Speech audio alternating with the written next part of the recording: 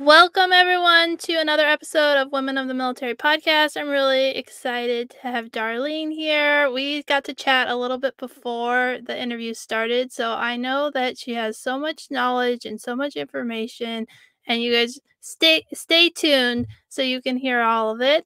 But we always start with, why did you decide to join the military? So, Darlene, can you share that with us? I joined the military for two reasons. Number one, my dad served in the Army, and so did his friends, and they hung out on our porch quite a bit. Number two, I lost both of my parents at an early age, and I was an only child. So it became just me. And part of being in the military is that camaraderie and that family that you feel no matter where you are, no matter what country, what city, what town, what state. And I knew I needed that because I didn't have the normal family, like aunts, uncles, cousins. I didn't have all of that because my parents were only children. They were only children. And so both sets of their parents were already deceased, which left me by myself. Yeah, that sounds really, really challenging. How old were you when your parents passed away? 16. Oh, wow. So, what did your life you went from being like in a home with parents and then like no one, because your Well, grandparents were gone, your parents were gone? yeah, grandparents were gone. I lost one set at 9, one set at 11. So they were already gone. I was actually already in my first year of college because I graduated high school at 16. Went on to university and I was in my first year of college, lost my mom. I was trying to go back and say, okay, well, I've got another 3 years. I can stick this out because my dad's here. And then when I lost him, it was like, okay, that this is not working. I'll try something different. And the different was I should go to the military. I mean, he was always talking about the camaraderie and how close they were. And he came back with a lot of guys and they remained friends. They remained, buddies where they'd go shoot pool or they go drink scotch or they smoke cigars, but they always were happy and thankful just to be back from the war, able to talk about it and share with people things that you don't see on TV, you don't hear on television, and let you know that as long as you've got a village of a community that is sticking close to you, going reminding you, you've got somebody at home waiting for you, it makes a lot of sense. And so I was like, okay, let me see what that is. I started out in Army ROTC and I liked Army ROTC. Problem was they didn't take girls in the infantry at that time. And that's what I wanted. I wanted to be an infantry. I was like, I really wanted to be, I was like, I want to be like my dad. I want to be an infantry. And they were like, no, but we can let you do. And they gave me this whole list. And I was like, I don't want to do any of that. So I said, let me go over here and talk to this other recruiter. I talked to an Air Force recruiter and he said, well, why not communications? Because my major in college was literally journalism. And I thought, yeah, that fits. That fits perfectly. And I went on to do that. So, initially you were in college and you learned about Army ROTC, and so you tried that out, but then when you found out you couldn't do infantry, you were like, let's find something else." And so you ended up with an Air Force I recruiter am who Air saw your Force. degree was communications and got you into the public affairs community or career field? He got me into more of the communication fields where I was literally working with lots of rules, regulations, things. Yeah, it wasn't what I thought it was going to be, but that's okay because in learning about the rules and the regulations, I was literally a part of a team who we sat with binders, probably about I don't know 400 or 500 page thick, and you go through each page, and some general, some colonel is going to say no, delete this and put that, delete this and put that, and your handwriting, you're lining through in your handwriting and then you send this book back to whence it came because at that time they had the type, it was a typewriter where they had the little roll ribbons. That person had the bigger problem. I felt like I had a great job. I'm just reading, I'm looking at what he says change. This is a change, this is a delete, this doesn't go here, this is amendment. And I just put in the changes by hand and then I make sure that that huge binder gets to the correct person who is going to now retype this whole thing up to make sure that all of these changes and corrections and amendments are there. I also worked with from Hickam Air Force Base. I worked with all the bases on the island to manage correspondence, manage parts, work with recreation. So we had a whole lot of moving parts. For sure. Yeah.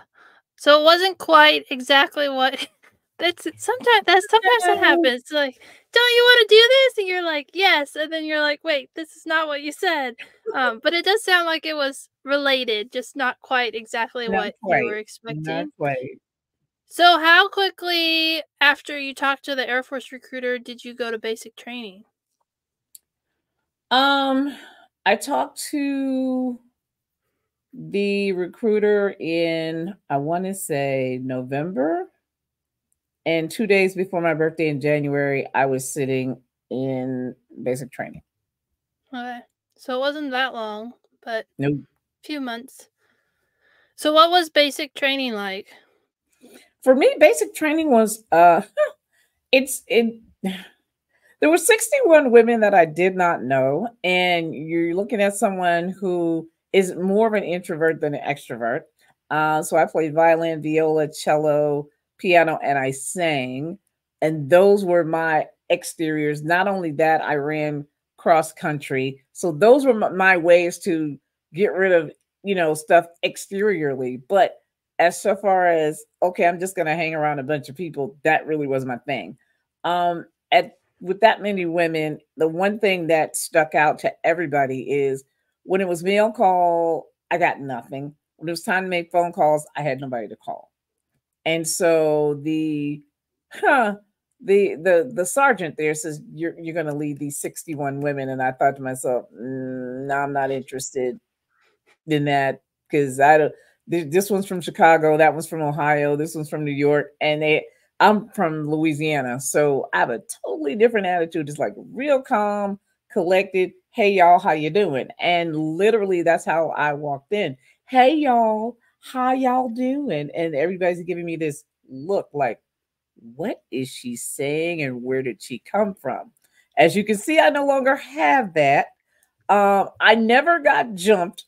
If you're thinking that in your head, no. What happened was he assigned me to do a job, and that began a career of leadership for me. Where okay, these are the rules, and this is how we got to make it happen.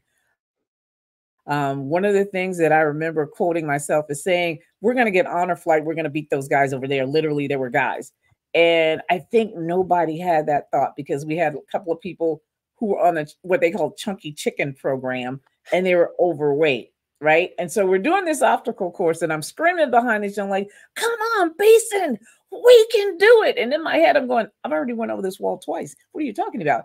But I need you to go over this wall because if you don't, we're all going to have to do this again. And I didn't want her to get recycled because that was one of the things. Okay, you can't do it now. We're going to send you back and you're going to do this all over again, not just the course, but the whole basic training. And I thought, how horrible could that be? And how much does it take your self-esteem down that it's like repeating second grade. Come on. It's like repeating second grade. And I told the ladies, like, we're a team. If one falls, we all fall. And they thought, okay. I said, so here's what we're going to do.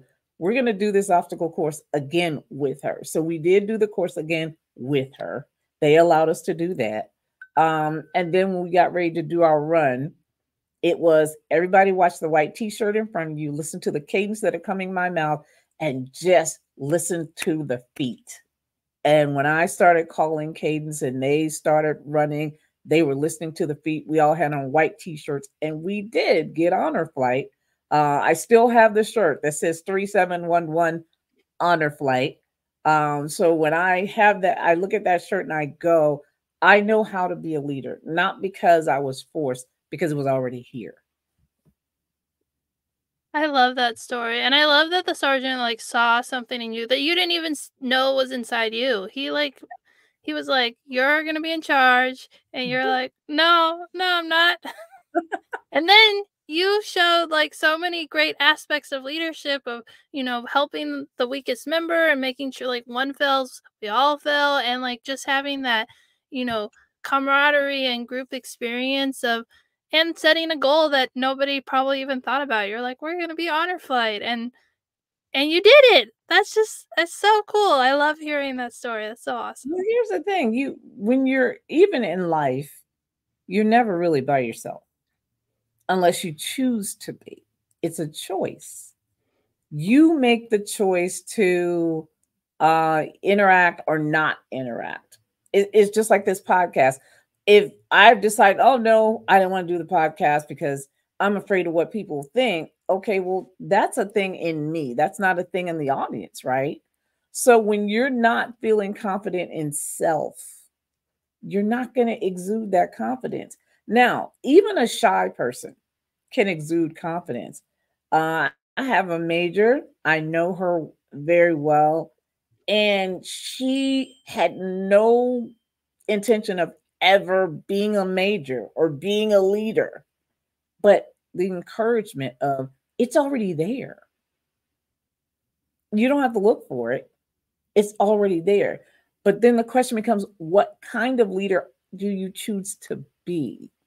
Are you going to be the kind of leader who can lead from the front, lead from the back, lead from the middle, lead from the side? So you're the whole box? Or are you just going to be the guy that screams from the front? Because for me, it's about allowing the people around me to make the proper choices. Okay, I'm going to give you all of the, well, what's the metaphor I use with little kids? I'll give you all of the candy, but you've got to choose which one you want. And that's the same thing with adults. I'll give you all of this, but you've got to choose which one you want. I realize that being a leader, sometimes you have to modulate how that comes out because everybody doesn't take it the same way. Some people are more sensitive than others. So, where I had someone screaming at me during basic training, which I wasn't accustomed to at all because in our house we didn't do screaming, but I became adjusted to lowering the volume in my head, not telling, can't tell him to lower the volume. So lower the volume in your head, right? You take it basic training. And I tell people this who've never been in the military because they always think it's something else. They watch TV and they think it's something else. It's mostly mental. Then it becomes emotional. And the physical just happens. I was a track star, a tennis player, basketball player, all before I ever got to basic training. So the physical wasn't an issue. But I lived in a household where my parents did not yell and scream and use cuss words and push each other around. They sat down, and I say this to anybody, my parents sat down like diplomats. Somebody had tea and something, somebody had scotch and something, and now they're talking. And they never talked over each other. He would say, would you like to go first? And she said, no, be my guest. And she would listen to everything he had to say. And she'd listen not just to hear him say it, but to understand from his perspective what things looked like. And then she would repeat back to him, so you're saying X, Y, Z, A, B, C. Now he's either going to confirm or deny. If he denies, then she'll say, well, can you explain that a little bit deeper? Can you expound on that? That's a conversation. That's not an argument. And he did the same for her. When you have a conversation with anybody, whether it's your partner, your friends, your kids, if there's no yelling and screaming, that shows a level of respect, but also a level of empathy and restraint that needs to be exhibited if you're going to go past that situation, bring closure to that, and move on. Yeah. So much great wisdom, and I mean, it's amazing how much you can learn from the military and how it brings that out of you and like all the leadership training and everything combined. It just really helps you. My husband just got put in a leadership role for Cub Scouts, and it's been really interesting because people were like, "He needs to be in charge. He's a leader." And we have noticed that they weren't doing things that they should have done, but it's because people aren't trained the way the military trains you, like, "Do this, document this, do this." And so it's been interesting to be like, and I told him, like, "You need to tell him, like, hey, I'm in the military, so I'm gonna do things the military way, and if you guys don't like it, let me know and we can adjust, but, like, these are the things that need to be in place that aren't there," but also still being open to hearing, like, what people say, not just like, "We're doing it this way, this is, like, the highway or my way." It's no, it's Right, right, give us input, but this is why I'm doing it, and being open because the military has an huge impact on your life, and they noticed that he was a leader, and that's why they asked him to do this. But it also comes with, okay, you noticed he was a leader, but this is how he was trained to be a leader, and so it's been really right. interesting last few weeks with him taking on this new role. But so So it's how old are the kids that he's So leading? he's in charge of, well, we're dealing the Cub Scouts are anyone under 5th grade, so kindergarten to 5th grade, but there's a lot of parent involvement, and so it's the parents aspect of, the den leaders who are, he's the Cub master, and then there's den leaders, so I'm a den leader now because he got promoted, so then they needed someone to fill in, and so the den leaders work directly with the kids. He's more Right. managing the adults and helping to make sure all Oh, all that stuff. Yeah, okay. yeah. No, he's not telling the kids. No, he's telling the parents. So, no, but it's been really fun, and, it's been a learning experience for me as well. So, it's been really it's been really interesting just to hang out with civilians because most of the leadership opportunities have been with military people, and so it's totally different when you're with people who haven't been in the military. So, yeah. And it is, it is. I mean, I'm fortunate enough that my dad was in the army, and that kind of gave me breadcrumbs of how this was going to work. But I also realized that as the military evolves, things change. My younger son was in the army, and his wife was in the National Guard. My older son is in the Air Force, and his wife in the Air Force, and he's actually about to retire. So yeah, he's about to retire. So and every time I talk, it's different changes that have taken place from the '80s when I was in to now. There are a lot of changes, a lot of things that are different, a lot of things now that probably took place when we were both in the military, but now they're being exposed. Yeah. No, there's been a lot of change. Even since I got out, which is 2013, there's so many things that have changed. And this new generation is demanding that change. And the military is struggling to meet their recruitment goals. So they have to change to continue to recruit people. And so it's been an interesting dynamic to watch that aspect of it for sure. So you were in what, the army? I was in the Air Force. Go blue. Go blue. And not the hey, I got on both sides, the Army and the Air Force. So I'm National Guard. I'm not a problem. Friends who are Marines, Navy. I've got the whole gambit. And still, it's okay. When I do mediations and things, I'm always working with Coast Guards. I'm like, okay, we're all one big happy family. We may Yeah. not be happy all the No, time, but we're happy 90% of the time. That works for me. yeah. No, I've had the opportunity to talk to people from all the branches except for the Space Force. My husband's in the Space Force, but it's a little bit more complicated to find Space Force people because a lot of the work they do is not something they can talk about, and because Right, it's it's such a not new secret. branch, there's not very many veterans. So, yeah.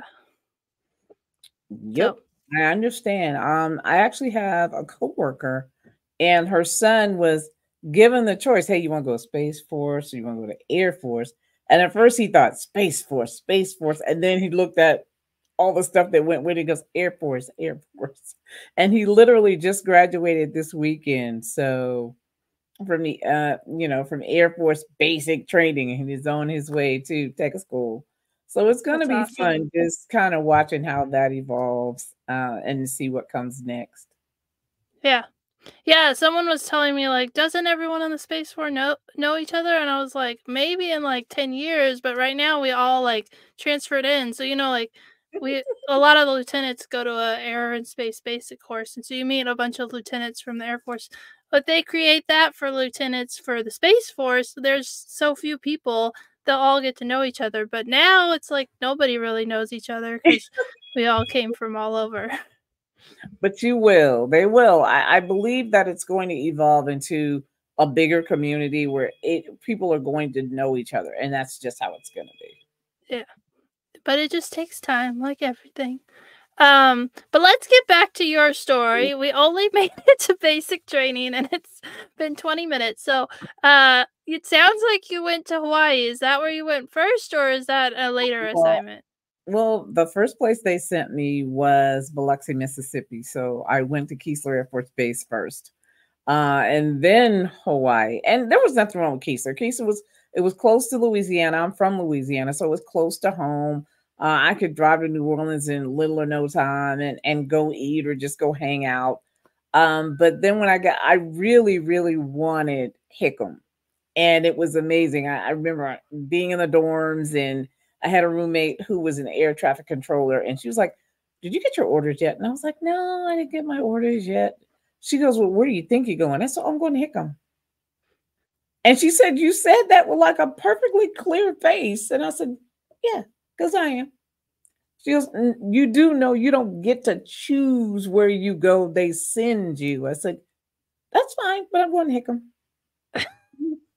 I'll send you a postcard, pineapples, coconuts, whatever they got over there, I'll send you one."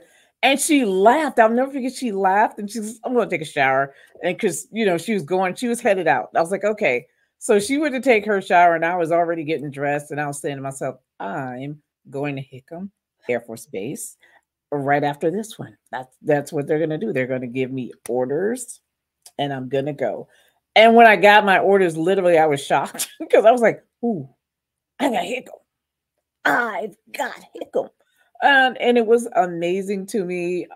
Just the whole get there. We got off the plane, they put lays on our necks, and that smells so good. And I'm like, I'm here. I'm here at my dream base, and enjoyed every minute of it.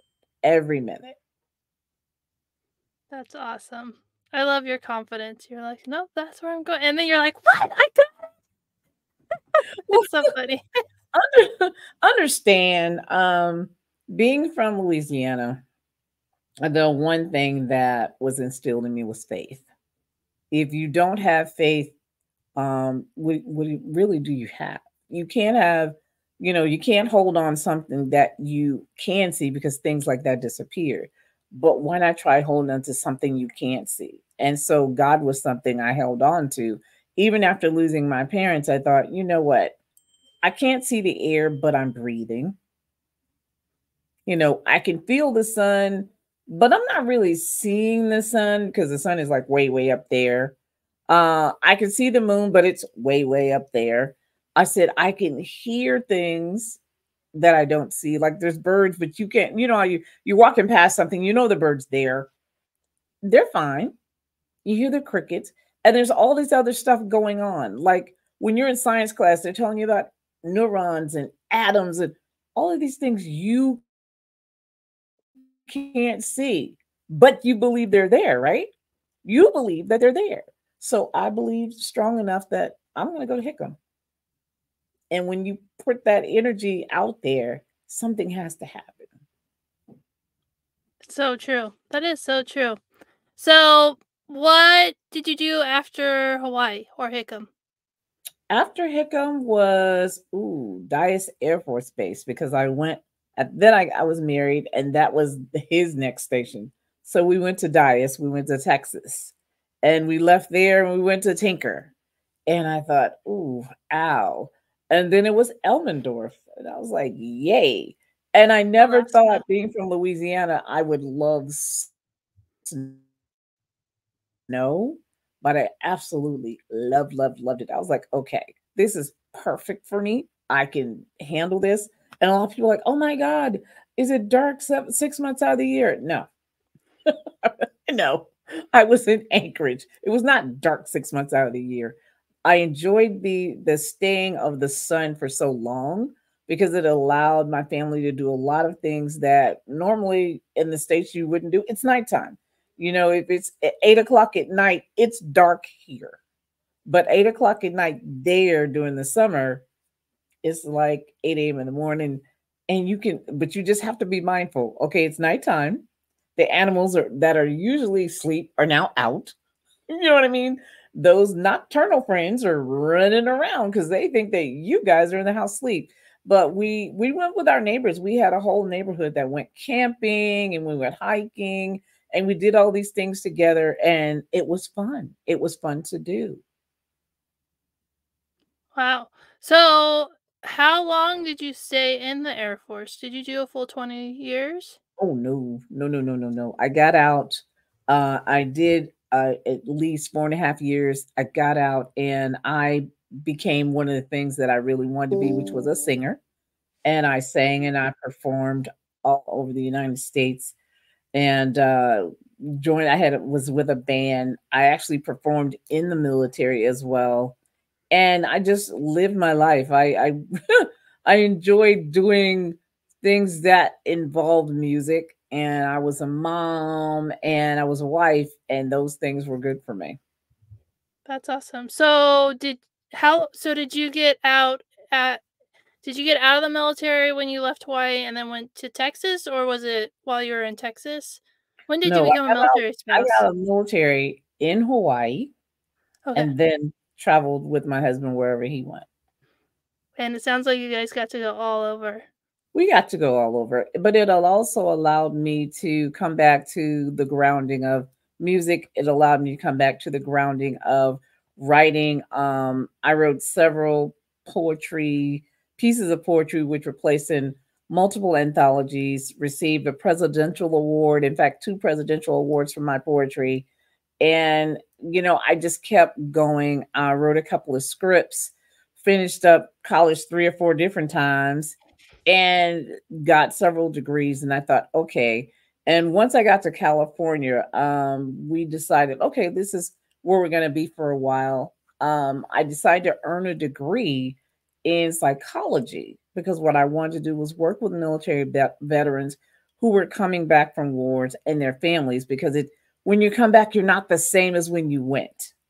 And I figured that out and I decided that's something I wanted to do. I wanted to work with families. I wanted to work with couples, but I definitely wanted to work with veterans because I recognize we're this group of people that everybody thinks the VA takes care of us. And I was like, that's not how that works. There's so many of us that the VA is inundated and we need to be able to have outside sources that goes, we're really going to take care of you.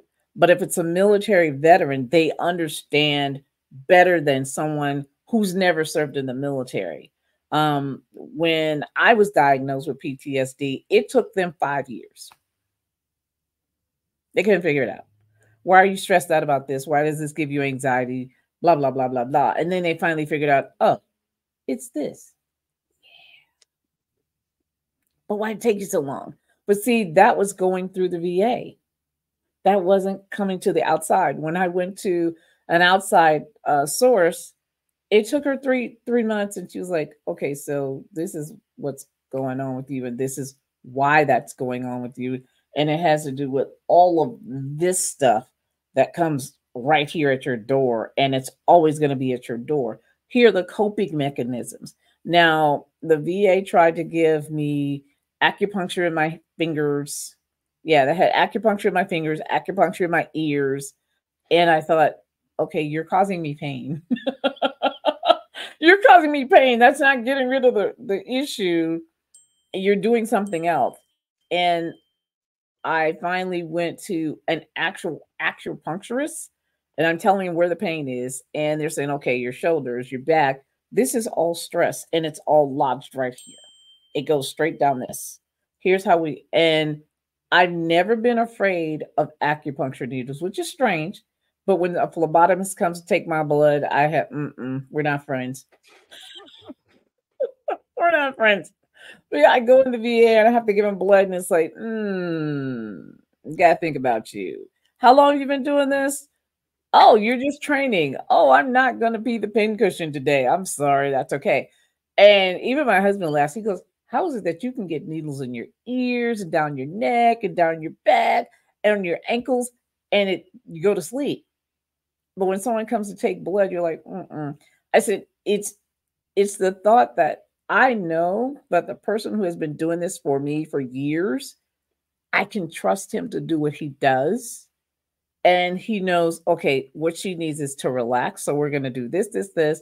And then I'm going to go away for 45 minutes to an hour. I'm going to come back. I'm going to take all the needles out. His voice is very, very calm. It's not, okay, well, let me slam this thing on your arm and come on, pump your hand up and let me take it's a rush thing. I said, he recognizes if you rush me, I'm not going to do what you want. I said, and kind of imagine having a very large German Shepherd and you want to walk them and they want to sit. They're not going to move. They're just going to sit.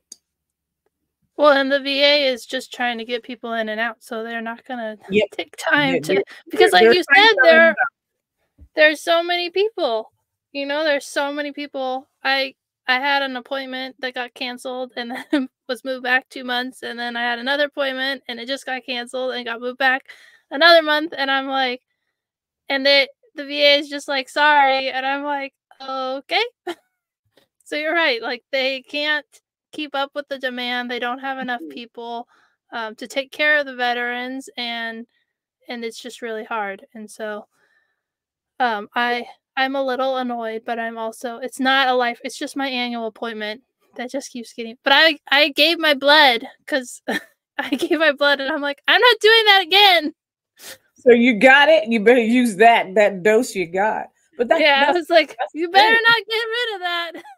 And then the other thing about the VA is not like, I'm in North Carolina, and so there's a chain of hospitals. They're all connected, so I don't have to every time I go somewhere give them my records.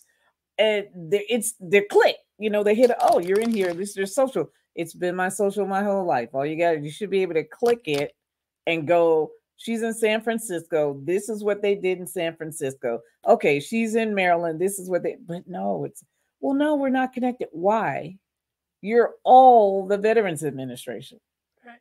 So if she goes into a cardiac arrest in El Paso, you should be able to say, we can't give her this medication because you've seen her entire file. I said, from the time I left the military, the time I entered the military, you should have everything on me from inception to death. That's how that should be. I said, because every state in the union, that's how all of their hospitals are. Right. Unless they're clinics. But if they're hospitals, they're connected. They can see each other's record. Yeah, I went to a conference for women veterans in Vegas, and they were like, we are giving flu shots, but we can only log it on our system. Here's this piece of paper that shows that you got your flu shot. Take it to your VA clinic, because they don't talk to each other. So you're right. They do need to make changes. But I don't want to run out of time, because we talked about your military experience, and we talked about your singing and a little bit about your poetry, but that's like, there's so much more. So let's talk more about like what's going on right now, because you have a lot going on right now, and any other information that you want to share. Well, I am currently, and have been for the past 30 years, a certified mediator. I started with the EEOC in San Diego, California. And from there, I became a life coach. And then I dwindle it down to something specialized, which is a couples relationship coach and a family coach. What I want to do, the goal is very simple. People bring things into relationships that don't belong. The relationships are broken before they ever get started. I am also a reverend, and I marry people, or I officiate weddings. I don't really marry them. I officiate the wedding that joins them together. But before I do that, I take them through a course where they understand each other better. And that relationship course is called a reunion course, where it reunifies them. When you're living with somebody, you think you know them, but when you marry them, somehow they change, and some people don't, but they do. So I work with relationships. I'm a relationships coach. I'm a certified mediator. I'm also a public speaker. I just spoke at the leadership tour, and I actually spoke this weekend, but the leadership tour is at the University of Michigan, where I spoke about how to build quick relationships that last. And the reason why we always are building relationships, whether we think we are or not. And I gave the example, when you walk into your local grocery store, you're talking to that cashier, you're building a relationship. It's not long term, but the relationship and the impression you want to leave on that person is, if I come back to this store and this person is here, they have a fond memory of me, not the memory, oh my God, here comes the customer from HE double hockey stick. Can I call for relief or backup plan? So, and I let them know a story about when I fell on cement stairs. I slipped on the ice and I fell between my C3 and C4. And I heard the EMT say, if we move her wrong, one or two things is going to happen. She's either going to expire or she's going to be a quadriplegic. So we need to be very strategic about how we do this. And knowing that I had 6 people that wanted me to survive. I didn't even take pain medication. For the entire time, I just cracked jokes. That was my coping mechanism from the time they picked me up until the time they put me in the hospital hallway. Um, and it was okay. It was okay to have those kind of relationships and remember, hey, I built these relationships with men I didn't know, not because I was flirting, but because I knew that they had my best interests at heart. And that's what we have to remember. And then on the end of that, I'm, as I said, a waiting officiant, and I travel all over. Wherever you call me, that's where I'm going to be. The business is Superior Love Forever at gmail.com. So the people can reach me if they want to, or they can just go to www.superiorloveforever.com. And I just released an anthology with 14 of the greatest women I know. And it was led by a visionary, Dr. Marcia B. Whitaker. And she is not only a medical doctor, but she's also a visionary about this anthology. She brought us all together. We wrote our stories. Each of us have our stories in this anthology. And it is on Barnes and Noble, like I said earlier. And it went from 176,000, that's where we were ranked, to 38. And then it popped up to 16. So with Barnes and Noble, the top 100 books are bestsellers. It is an award-winning book already, and we've already been seen on CEO Weekly, Fox 45, and ABC. So we've been seen already. We've been noticed already. And it's a great thing that we do what we do, because every story has an impact on how you can go from I'm here to I'm here. And I have that power. I can do this. You have a village, you have a community, and we're all there to say, reach out. You have coaches from all walks of life. You have trainers from all walks of life. You have speakers from all walks of life. Several of us are ministers. There's all these women there that you have all these resources to get where you're trying to go. In the near future, I do have another book coming out. It's a novel, and that's going to either be in December 2024 or January 2025. And then several months after that, about 6 months, I'll be releasing a book for couples called The Couples Coupling: How to Get Through Your Relationship Happily, Really Ever After. And that will be in June sometime. And my husband and I are also putting on a 3-day retreat that we hope will be every single year. We want to try it this 2025. And if it goes off well, every year it's going to be in a different location. Because our business is concierge, we want to keep that reputation of everything we do is concierge. Come, join, and we want people to see other places. And the only way you can get people out of their regular routine is put it somewhere else. If you live in Kansas, I'm not going to do it in Kansas. I'm going to do it that's not in Kansas. If you live in Peru, I'm not going to do it in Peru. I'm going to put it somewhere that's not in Peru. Why? Because if you're out seeing the world, you can experience the world and you can grow and you can elevate yourself. That sounds so awesome. You're doing so much, and I'm just amazed by all you're doing, and it sounds so great. So I'll put a link to your website and your email in the show notes so that people can find it easily. And then I always like to end the podcast with advice for the next generation. So if you were talking to a young woman who's considering joining the military, what would you say? Before you join the military, know three things about yourself: who you are, what you really want, and what's your end game. Don't just say it to yourself, don't say it to anyone else. Keep it to yourself, but don't just say it to yourself. Make a vision board, make it visual. In the Bible, God says, write it out and make it plain. So here's how you do that: you make a vision board. I want to join the whatever military. I want to be here this much time. After that, what do I want to do? What is it that's my plan? And while I'm in the military, how do I want to serve? And who do I want to serve? Not just the military, but every community that you're in, serve there. You're not just there to take, give back. For me, every place I went, I tried to do something that involved cancer because my mother passed away from cancer. Like this is 2 weeks from now. I'll be in my community involved in a 5K for cancer. And I continue to do that because I recognize that I myself, my husband have both suffered through that, and we made it. We're here. And so to dream on to help other people. But I also support St. Joseph's because I recognize that my youngest grandson is autistic, but my daughter has had some medical issues as well. And I think that knowing that those issues exist for everybody, everybody's child, everybody's mom, everybody's dad, support something. Because when you support nothing, no one supports you.